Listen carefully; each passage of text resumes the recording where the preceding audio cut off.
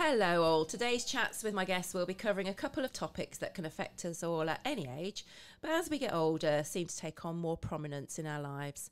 Pets and work, or the lack of it. As we are a growing ageing population, living longer, working longer and keeping more pets inside our homes than ever before, this really throws up some challenges. My two guests today are Dawn Brown and Sandra Greatorex. In their own ways, provide services to help improve well-being in practical ways, either through pet ownership and coaching to help with employability. My first guest is Dawn Brown, owner of Rose Cottage Doggie Daycare. She offers 5-star dog facilities for daycare and boarding, set in over 5 beautiful acres of secure land in Chesterfield. She's also a passionate furniture restorer and recycler. My second guest is Sandra Greatorex, business owner of a coaching and consultancy business, Butterfly Transformation, based in South Yorkshire, that helps individuals who've been made redundant or have been long-term unemployed to get back into work. Her big passion is employability. So welcome, ladies, to my podcast. Yes, hi, Ellie. Thanks for the invite. Oh, thank you very much. So today we're going to be talking about kind of, on the surface, they're kind of disparate topics, really, but in a sense, they are kind of linked to well-being and focusing on, certainly as we age, you know, these things that we can do to kind of keep our well-being up. And certainly, you know, pet ownership is definitely one way, isn't it? So my first question to you then, Dawn, is how can pets help with well-being, especially as we age? Well, for me, first and foremost, I think it's companionship. Because as we age, the family flies the nest, they're all busy with their own little lives, so we're then, as we get older, become more lonely on our own. Definitely. And that's where a pet can really help out, and it reduces stress, and it has a positive effect on your health as well. So it's beneficial all round. However, sometimes as we get older, we're not as fit as we once was. What are you looking at me for? So therefore, we need a little bit extra help with the daily tasks of having a dog. They really do make you go out for a walk, don't they? They do, yeah. And if you're still fit and able to do that, then that's all well and good. But if you're not, then we offer the service whereby we can offer the daycare. So we do all the hard work for you, and then we return the dog home, and they're absolutely tired out and just want the dinner and lots of cuddles. I know that for sure. I have to have a vested interest here because my lovely little Bentley, who's still a cocker spaniel puppy, he comes home from your place when we've used your services. He is whacked out. He literally just lolls on the couch. You're like, bless him. He's a little sweetheart. Yeah. But it is companionship for me. As you're getting older, you want that best friend by your side. Somebody that's with you day in, day out, knows when you're having a bad day, knows when you need a cuddle, and a dog just fits that bill. They're loyal and they don't answer back. That's correct, yes. As long as you feed them and walk them, they're quite happy. And there's 8.9 million dogs out there, so 24% of the UK have a dog, so that's quite interesting fact. And I think possibly with an ageing population, that figure's probably going to rise, isn't it? I would imagine so, yeah. And there's lots of different breeds of dogs. So there's the cockapoo, which is hypoallergenic, so that also helps with the health as well, because if an older person has got allergies and hasn't been able to have a dog because of that, the cockapoo is hypoallergenic, so they can still have that. Oh, that's interesting. Yeah, so what is it about their fur? It's just that it's just because the crossbreed with the spaniel and the poodle, it's the coat's different to what you would get on a regular dog. Right. Well, for some that has stopped. It's massive. It has stopped pet ownership, hasn't it? It has, yeah, and that's why the cockapoo breed is so popular at the minute, because it is hypoallergenic. Do you know what makes me laugh is that we have names for these now. They're like the designer dogs. And in my day, they're called mongrels. Yeah, and if you talk to anybody that's in the kennel club, they would strongly agree with that. However, with the crossing of the breeds, sometimes it's a bad thing, but sometimes it's a good thing. And in the case of the cockapoo, it's a very good thing. Yeah, it strengthens the gene pool, doesn't it? It does, it does.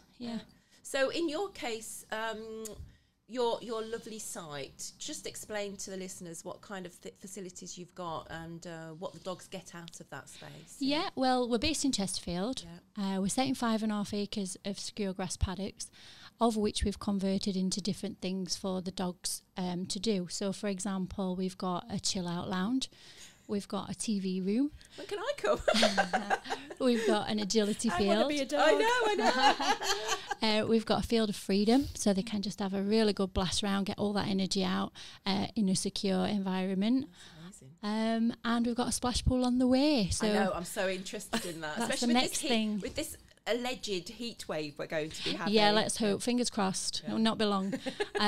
But yeah, some dogs love water, so I thought, right, we'll cater for everybody and we'll get a splash pool in place, and then they'll be happy as Larry in that. My dog will not want to come home. I'm sorry.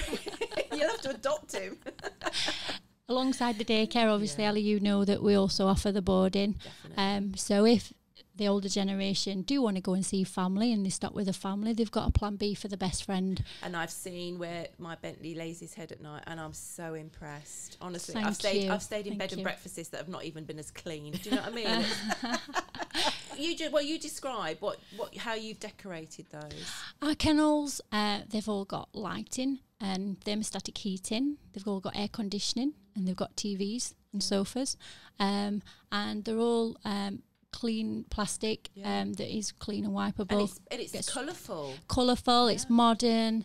It's a fresh look on kennels, which is what I wanted to do. However, what I pride myself in is that the dogs aren't in the kennels in the day. Yeah. They're out using our facilities, so that by the time they are ready for bed, they just get on the bed and sleep, basically.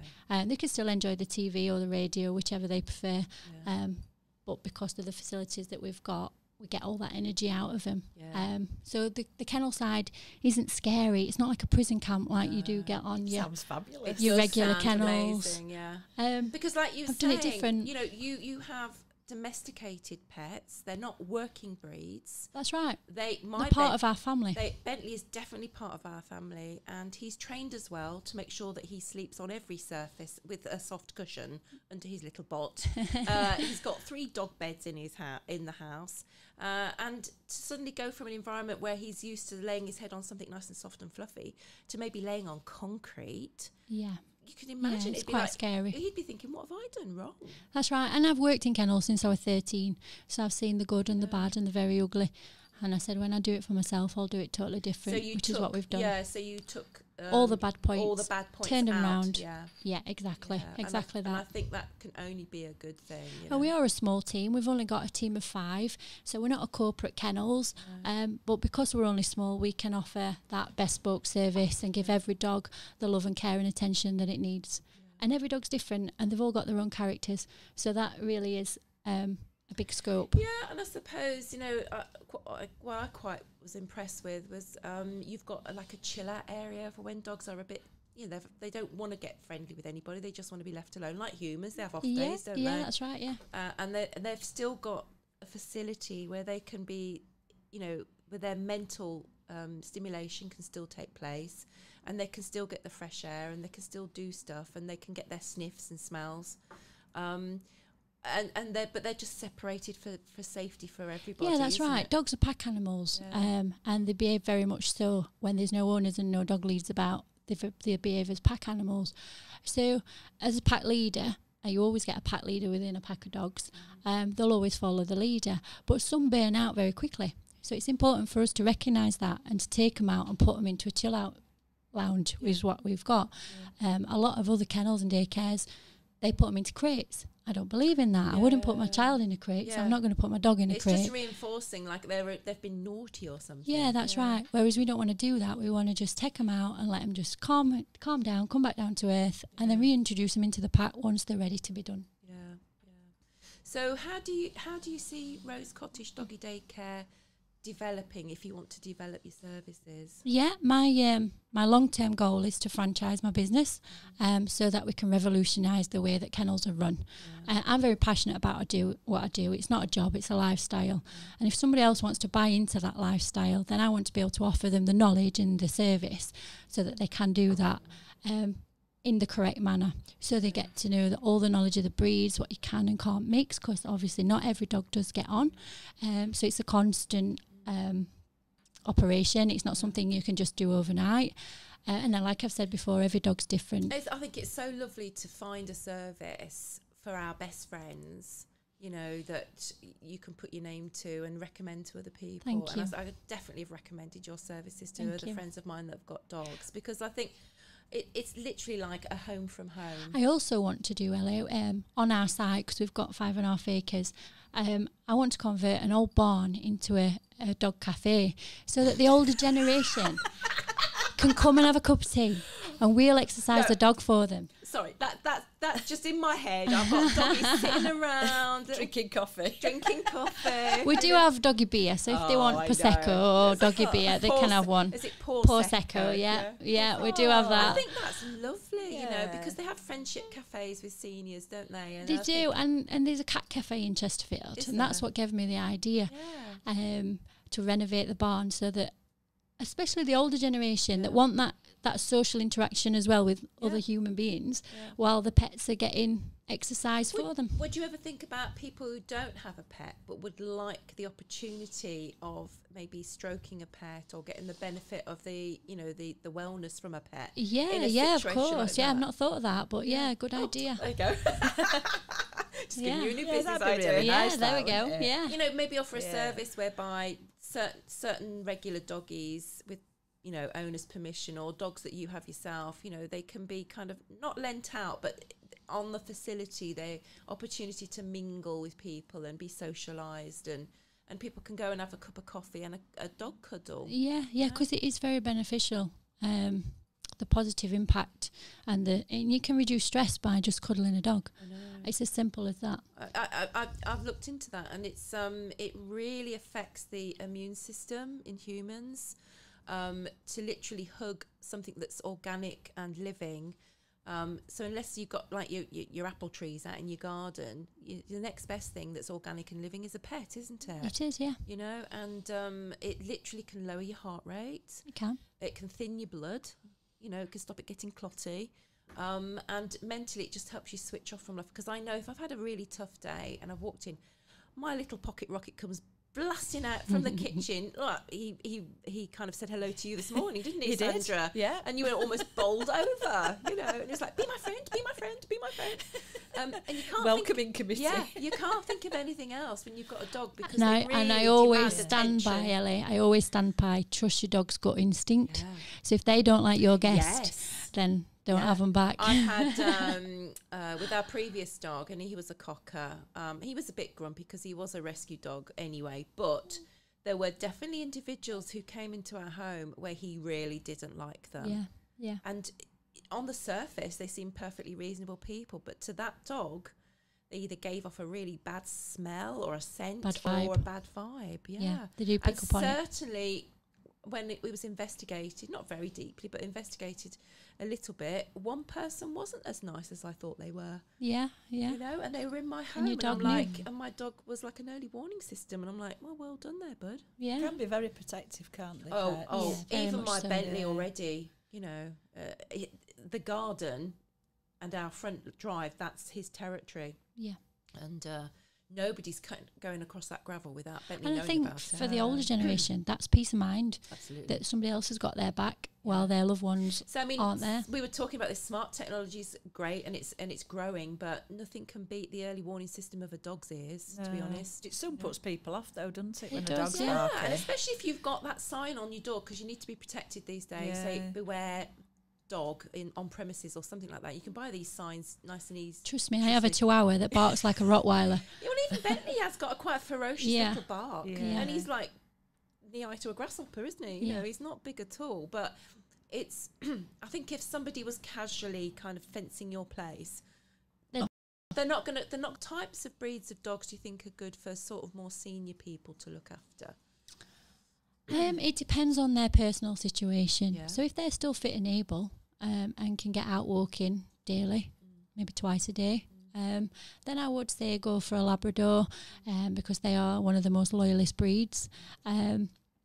If they can't handle the size of a Labrador, if they're living in a smaller space, possibly a Cockapoo. Maybe an older Cockapoo, though, maybe go and try and rescue because they are quite lively. They are quite lively in the early days.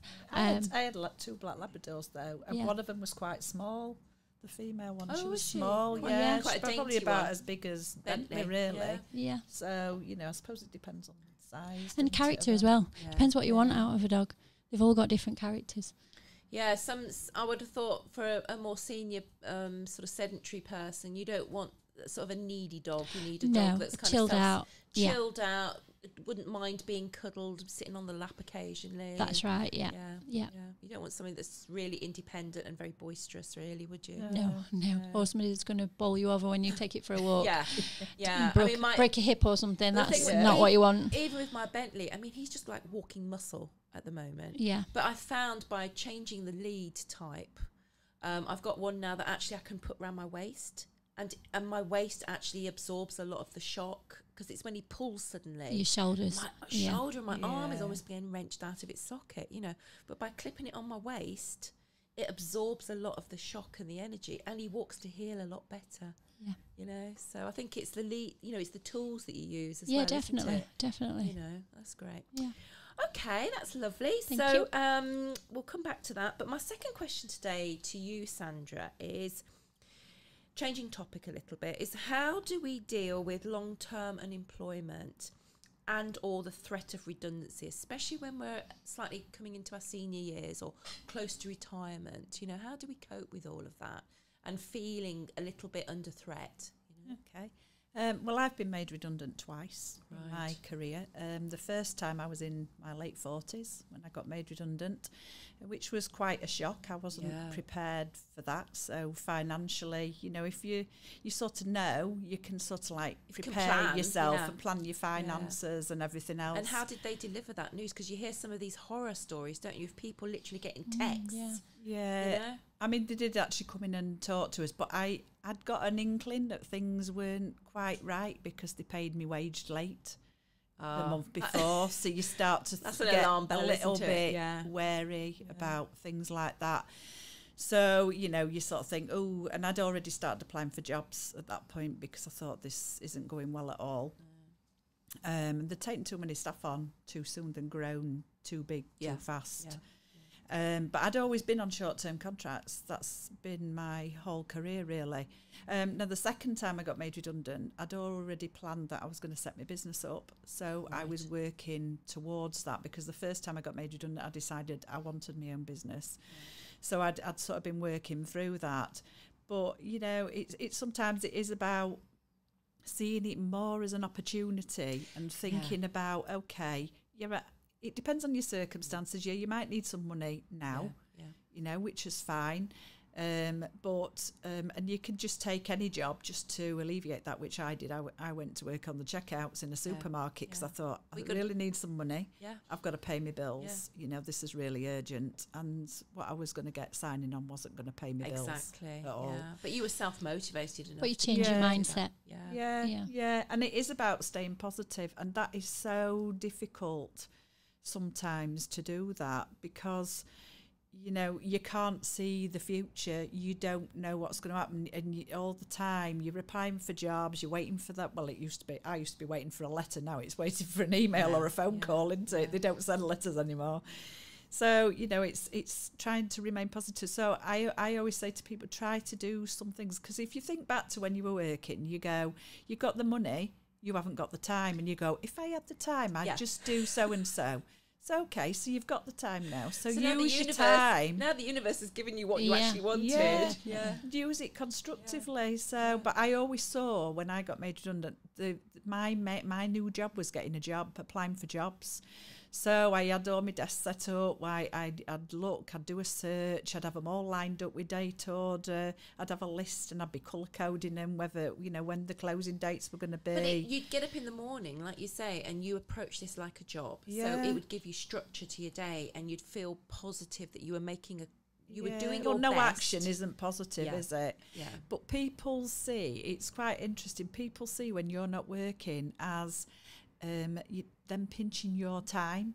So you have to be extremely careful because they will, you know, they'll go, can you just babysit today? Can you just come and help me decorate? Like a time drain. So it's like you don't actually do the applying for the jobs because you start doing things for other people. And especially, like, I suppose, if you'd said no, they'd go, well, what else are you doing then? Yeah, but you ain't got a job. But no, but I need to get a job, you know. But I mean, it can be, you know, the opportunity can be about maybe retraining, refocusing, on something else, something that you might have always wanted to do. You know, so actually looking at, you know, well, yeah, I've always wanted to set my own business up. However, what would I need to do? What are the things that I need to do to put that in place? Or it might be, I've always fancied a job in doing something completely different. Then, you know, look for the training. I think that's right. It's almost like you're at your midway point in life, because we are living longer. Yeah. And it could also be a blessing in disguise. It's a very stressful time, I believe, but it's, I mean, I've never been in that position where I've been made redundant. I've walked, sayonara, you know, I've had enough of this one. But I've never been pushed out. And I think that's must be very different. I have family members who've been, in their eyes, pushed out, and they've like, all the hours I've done for them, I've done all this, and I've put my life on hold for them. I'm like, you are totally dispensable. This is business. Yeah. You know, unless you own the means of business, you are totally replaceable. Yeah, and I think some people, you know, redundancy is supposed to be the job has been made redundant. And I have seen it in the past. I have seen it where actually that isn't the case. But I think you need to take the personal bit out of it, because otherwise you hang on to that and you end up in a dip. Yeah.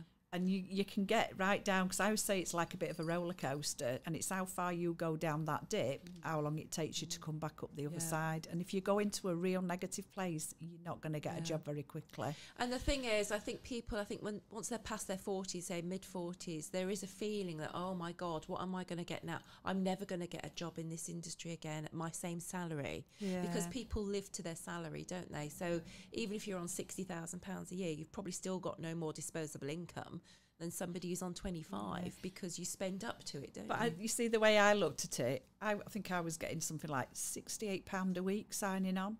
Yeah. And then I went and worked in a supermarket. I was earning £1,000 a month. Yeah, exactly. You know, I could pay my bills, and I just think sometimes you have to go and do something, just anything, just to be able to have that money coming in, you know, because I couldn't pay my mortgage on £68 a week, and they weren't interested in that when I said that. They didn't care that I hadn't got enough money to pay my mortgage, and I could eventually become homeless. No, I know. So, you know, you've got to look after yourself. And I found the most stressful thing was signing on. Yeah. The pressure that they put you under, the job search, trying to throw me into positions that I said, if you read my CV, I am not qualified to do that. And I have never done that kind of work. And, you know, my daughter had a spell of that when she first left university. I mean, she's landed on her feet now. She's got a fabulous job in the career that she wanted, etc. But that little transition straight from uni, and she signed on, which she was entitled to do. And that she said she was made to feel like, what on earth are you signing on for? Because you're a graduate, you're bound to get a job. And she said, well, I am working my bottom off, basically, to get there. Like you say, she'd get up every day, she'd have a plan, she'd be firing these things off. She was really trying hard. But in the interim, you know, okay, she hadn't got a mortgage to pay, but for her own self-respect, she needed some money. And I thought, well, I'm not just going to pay her. She's entitled to sign on. And she'd come home so dispirited and made to feel like she wasn't good enough. They really knocked the stuffing out of her mentally. Knocks your self-worth. It definitely knocked her self-worth. And it was only because of family, myself and her nan actually, that was saying, look, you've got some terrific skills already. You've been working really in part-time jobs since you were 16. Because, you know, I was a single parent for many years while she was growing up, and she had to be a lot more self-resourceful. But it really stood her in good stead. And I said, don't give up, keep going. And we kept encouraging her. And I said, you're not going to be on the street. You're in a better position than some other younger people. You've got a roof over your head. I know you don't want to be back home with mum. I know it's annoying. I know you feel like 12 again. But you're one of the lucky ones, actually. You have got a safety net. You know? Yeah. I mean, I coached a guy. He'd been long-term unemployed. 10 years he'd been unemployed. He'd suffered with depression and stuff during that time. And he was convinced that it was his age, because he was probably in his late 50s. Yeah. He was kept saying, oh, it's my age, I'm not getting interviews, I'm not getting things. And I asked him how many jobs he'd actually applied for, and he'd applied for about 150, but not had one interview out of 150 applications. So I tried to get him to show me his CV because I said there's something wrong with your CV because 150 applications, you've not had one interview, there's something seriously wrong with that. Eventually he gave in to me after I've probably nagged him for a while and so like, you know, you need to let me have a look. And he did actually get a job interview, but then it was a job that was what he used to do. It was in like hospitality. Right. And he didn't get the job, but it made him realise that actually he didn't want to go back into that. So it was quite an eye-opener for him. And he actually was doing some voluntary work at the time supporting sort of people with learning difficulties, and he got a job as a support worker. Yeah. It completely changed what he wanted to do because he realised that it wasn't that kind of thing he wanted to do anymore. Yeah, absolutely. It gives you a bit of a jolt, doesn't it? Yeah. But what are some of the tips that you could give to people who are, say, in their mid-40s, early 50s, who still want to carry on working and they haven't found their kind of their thing, their mojo about, you know, they've no idea what it is that they want to do with the rest of their life. So what initial tips could you give them? I mean, I think sometimes, we all have to have some sort of purpose, don't we? I think you've got to find what it is that you really like, what is your passion. And sometimes voluntary work is a thing to do, to go and, you know, if you think you might like working with animals, you know, try before you buy. Go and do something with animals. And there's lots of things where they want dog walkers at RSPCA and things like that. So, you know, go and try different things. If you've not done admin work before, go and try doing some admin work for somebody. Yeah. And then you're getting the experience as well to make that change. And also, I think you just have to embrace new technology. Yeah. Because life moves on a pace. And it's no good saying, oh, but I've got all these years of work experience. But if they're not utilising the new technologies, you're always going to be on the back foot. Yeah. And I think it is tricky, it is difficult, but there are schemes out there and there are ways to be able to kind of at your own pace sort of start to gently kind of get used to some of these things. And I think, like, you know, the older generation, we have that work ethic. Yeah. You know, that sometimes some of the younger, I'm not saying all the younger generation are like that, but some of them haven't got that work ethic. You know, they don't work in the same kind of way as what the older generation do, and they're quite willing, you know, to do things. So, you know, I think that you've got a lot of things going for you, the experience and everything else that you bring with you. But a lot of people can't see the transferable skills either. That's right. And also businesses can't as well. Business owners need educating as well to sort of don't just write off somebody just because of their age. You know, you have to talk to these people and say, you know, is this going to be a good fit for my business? Have I got a team of people that are really heavily, they're millennials and they're all firing and they're this, that and the other. But there's no weight to it. There's no depth of knowledge. And there's no maybe interpersonal skills as well. You know, because life skills go a long way, don't they? You know, I mean, I won't get my pension till I'm 67, you know, so, you know, and that may go up. Oh, it's you know, going to. it might be 70. Oh, it's going to be. So I, you know, you've got to envisage that some of these people can be working into the 70s. I mean, I feel very sorry for the women who are literally about to be retiring now and have literally been told, sorry, you've got another couple of years to wait. Yeah. I mean, it is hard cheese, but it is a two-edged sword. We've become victims of our own success in a way.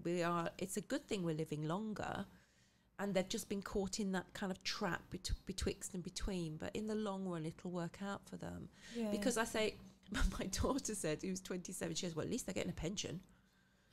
Because she knows she's not getting a bean. Yeah, you know, really. Yeah. Because the pension pot's going to be drying up in a decade.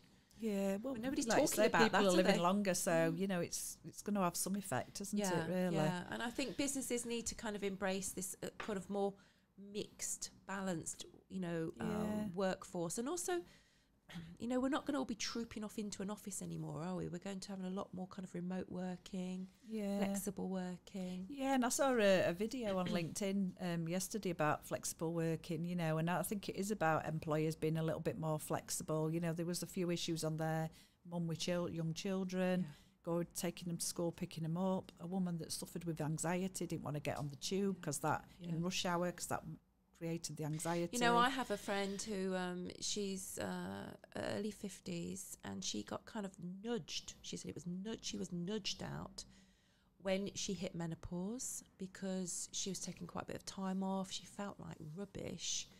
and she was constantly going to the doctors and having tests and bits and pieces, and she was really suffering from it. And her employer had absolutely no interest in supporting her whatsoever. And she found out that she was being talked about in the office as the hot flush lady, in a kind of disrespectful way, actually. And she held some key accounts, and she just felt like the atmosphere changed after she'd taken quite a bit of time off. And younger members of the team who had no concept of what she was going through, they were just like rolling their eyes, oh, she's having another hot flush, you know. And you just think, well, why didn't the employer just avail themselves of a little bit of training, a little bit of understanding, and then got her to work around when she did feel better, maybe work longer hours when she felt better to kind of make up for when she didn't feel so good. Yeah. You know, because she'd be so much more loyal. You know, I think if you can be a bit more It's flexible. an educational thing, isn't it? And it's the same like with the mental health thing, that people don't understand that either. So that's another sort of like stigma that people get attached. I used to work in teaching, and I had a colleague in my English department, and she had well over a year off because of stress. And initially, you know, myself included, to my shame, I was very supportive, and it's, you know, because teaching is a very stressful profession. But then it got to a point where everybody was picking up the slack, and we're having to work harder ourselves because they weren't taking on extra members of staff. So you were doing working longer, working harder hours. I was marking till midnight, and I'd think, oh God, I wish I could be off with stress. Do you know what I mean? And I was starting to kind of to resent it. I was resenting it, and I know my colleagues were as well. And then when she came back, and then she was off again, it was all, oh God. You know, I'm thinking, well, if it's going to affect you that much, love, you know, why don't you think about packing your job? And then I thought, and I caught myself, and I thought, well, hang on. We don't know all the circumstances. I don't know her backstory. And I fell into that trap of being quite dismissive about it. And I think as a population as a whole, we're guilty of doing that, aren't we, really? Yeah. And it, you know, it's people's personal circumstances, isn't it? You know, things happen in other people's lives, and they may not want to talk about it openly at work, but we all can suffer with stress at some point. And I've been off. I had 4 months off work with stress and anxiety. I was in like denial at first that's what was wrong with me.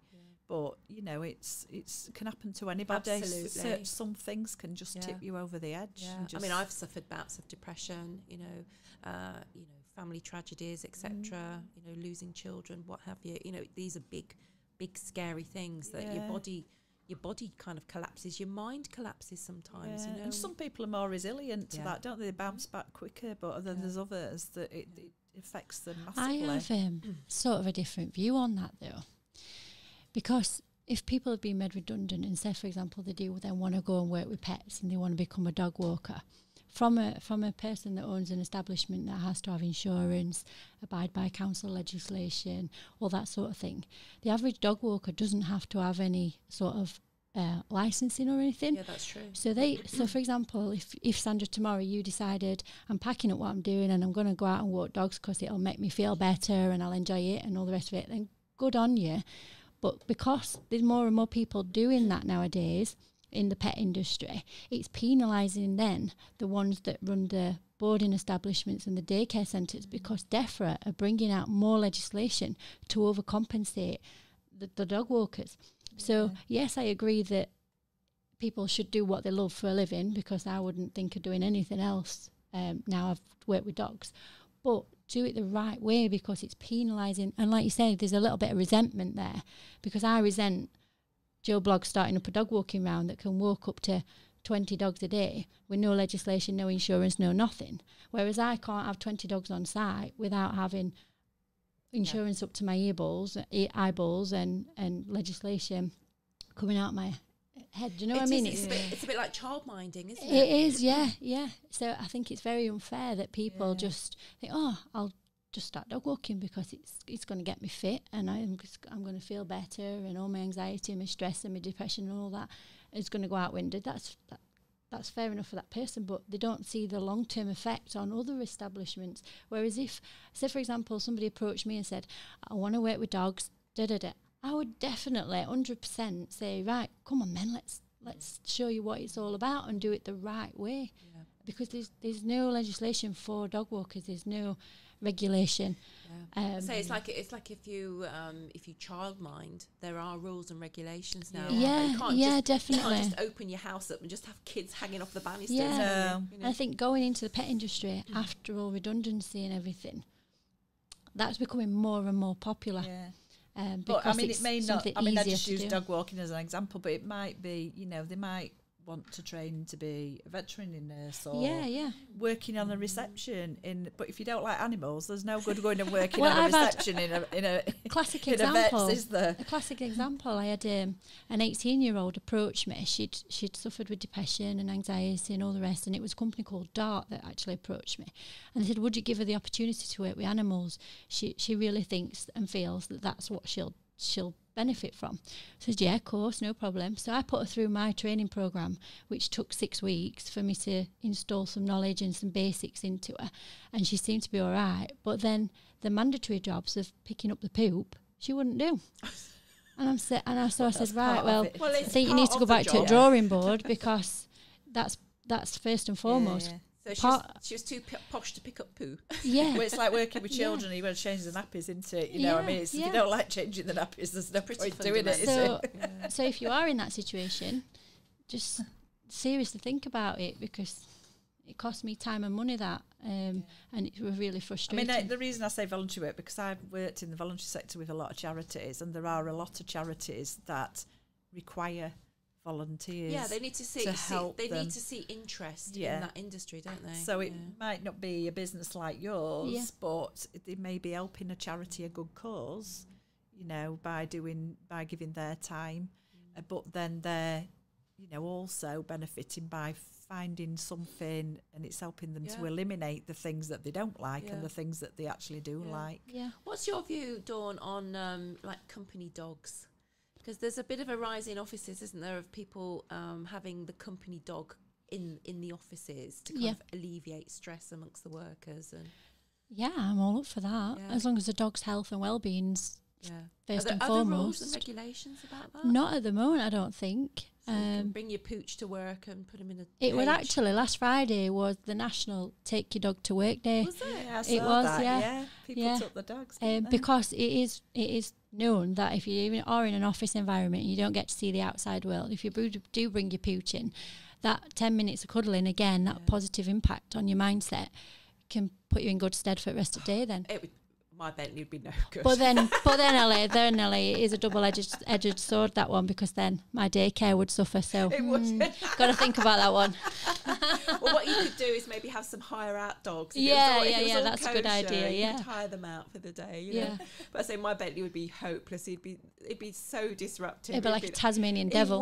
He would. He'd be upending all sorts of filing cabinets, and he'd be chasing things down. And he wouldn't be able to hear on the phone, because he'd be like, be my friend, be my friend, be my friend. Keep jumping up. They do have support dogs, which is a similar sort of thing, but they go into more hospitals and that sort of thing, which, again, for the positive impact it has on people's well-being.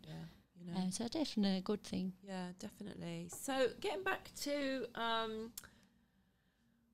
this feeling that people have when they get sort of late middle age. I still consider myself middle age, but actually I've gone well past that now. I'm like, no, I'm not that middle age, because my mother's in her 80s now, so I am well past that point now. In terms of feeling that they can still contribute to society, what are your views about that? Everybody has something to offer, don't they? Yeah. And I think people have to find the purpose. It is about, when you have a job, you have an identity, you have a sense of purpose. And, if you lose that, then it's then about finding that identity and that purpose in some other way. Yeah. It's like when you're a mum, isn't it? Yeah. You're a mum to children. So if you don't work, you're a mum to children. So that's your identity at that time. Yeah, so and it's also like I think changes we identify with our job roles as well, don't we? We a job say, title. I'm a such and such and such and such, rather than I'm a well-rounded human being and I can cope with most things. It's we kind of peg ourselves to certain job titles, don't we? Well, it's like kudos sometimes with people, isn't it? That they like that. The job title that you've got, it gives them some sense of importance in life. you know, and it depends. I mean, for me, as I got older, money became less important because with money, the jobs I was in was the stress. Yeah. So I didn't want the stress, and my health was more important. Yeah. So again, it's about reassessing and getting the right balance for you in your life. Yeah. You know, it might be, I want to cut my hours down, I want to work part-time. I don't want to give work up altogether because I can't afford to, but I don't really need to work full-time. That's right. Now. You know, maybe I want to work less hours so I can see the grandkids a bit more often, or a bit more of a help, you know, around the home, or give back to my community. I found that, you know, I do a lot more community-based projects now as well, and I give a lot more to charity than I used to. And because I feel quite blessed, I'm quite fortunate. You know, I have a lovely home, lovely lifestyle, and it's really about giving back now. You know, to my community as well. You know. Yeah. Okay. Well, if there's anything else you'd like to contribute to my lovely podcast today, it's been quite an interesting one today because there is, on the face of it, they're two different kind of topics, but there is a lot of intermingling there, isn't there? Yeah, there is. And we've identified maybe a new income stream for you, Dawn. Yeah, I'll take that one on board. I mean, I always think for older people as well, it's the social aspect, walking the dogs, because the number of people that you speak to say hello to you, that if you're on your own and you're lonely. Oh, I've seen it. Definitely. It's amazing. This is a funny tale, actually. I went to see my daughter down in London a couple of months ago, and she took me to this sort of little cafe around the corner from where she worked and lived, and we're sitting in there, and it was full of women, right? And then this guy walked in, middle-aged guy, with the most beautiful Weimar armour you've ever seen. Silky, beautiful, piercing blue eyes. She was lovely, so well behaved. Every woman's eyes went woof, straight to that dog. Oh, yeah, yeah. Now, he was not being unkind. He was a very nondescript looking guy, right? But he got every woman's attention when he walked in with that dog. The dog sat down. These babes came another up. I could rent a dog. Rent a dog. Yeah. A dating dog. Yeah, I love dating it. dog. and I tell you why, because he had these women, some of these women were younger women, they were babes, and they came up and they were talking to the dog, then him, and I thought, under no other circumstances would that man attract that many women. There we go, guys, get a cute puppy. All the single men out there, get a cute dog. All the single men out there, get a puppy, a babe magnet. Yeah, don't spend thousands of pounds on a Tesla car. Get a puppy. Yeah, way to a woman's heart. I think we'll quit it on that happy note. Thank you very much, ladies. Thank you, Ellie. Yeah, and I'd love to have you back again and have a follow up on this. It would be really fun. I'd love to be back. Yeah. Fantastic. Thank you so much.